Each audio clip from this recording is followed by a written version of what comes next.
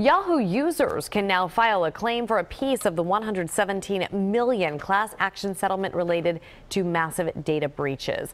If you had a Yahoo account between January of 2012 and December of 2016, you can get 2 years of free credit monitoring or up to $358.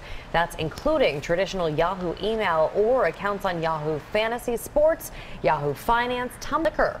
According to the settlement website, in August of 2013, 3 billion people had their information accessed by hackers. The website to file a claim is yahoodatabreachsettlement.com. We have a link on cbsphilly.com.